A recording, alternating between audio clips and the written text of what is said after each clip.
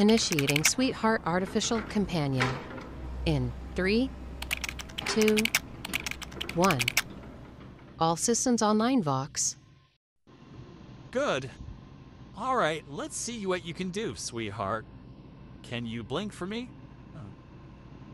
There we go. Good. How about moving those hands? Oh. All right, left one first. Do what I do. Raise your hand up. Oh. Move it down. Side to side. Good. Same with the next. Up.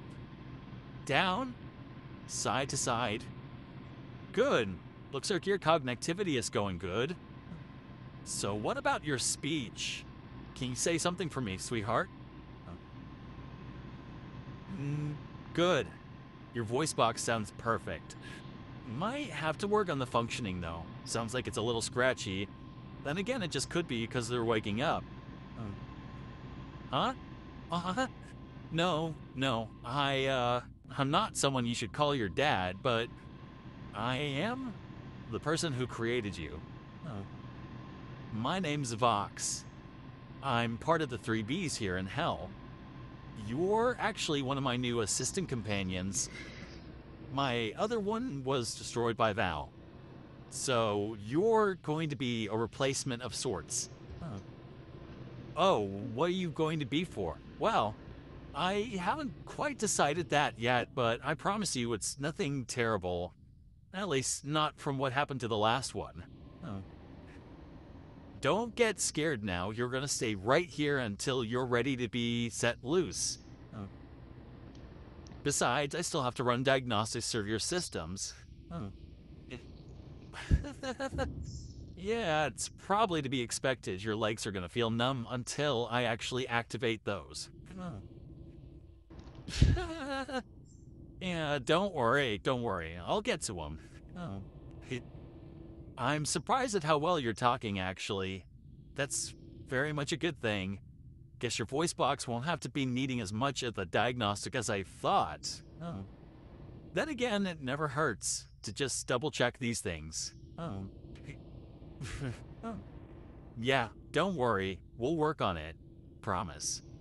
But for now, why don't you just worry about tying those new gears out for the meantime? Yeah, of course. I can lower you down to try out and walk around for a little bit. Just don't touch anything.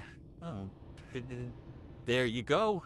I'll just have some free rein while I run your diagnostic. Don't pull out any of those tubes just yet. Or the electrical plugs, or wires, or just anything that is attached to you at the moment. Don't worry, you're safe right here. Actually, stay here. I will be right back. Promise. Yes, I promise I will be right back. Okay. All right, I'm back. Sorry, had to go get some coffee. I've been up for over, 13 hours. I need sleep. Darling, I run solely on electricity throughout my entire body. You think I'm gonna need sleep? I suppose you're right. Every person needs it, but I'm a sinner. I'm in hell. Not like I really need it. You're concerned for me? Maybe I made your artificial intelligence too intelligent. But that's probably better since you are a companion. I'll just call you sweetheart for now, if you're alright with that. Good. So, you'll stay here for a little while then? Sounds like a deal. Hey, all you has-been hotel freaks, so he decided I should try and do some voice editing and stuff like that, I guess. Don't ask me how, but you know what? As long as I get to do some entertainment for you guys, I don't really give a care. But hope you guys enjoyed this episode for a voiceover, and we'll see you soon. Bye!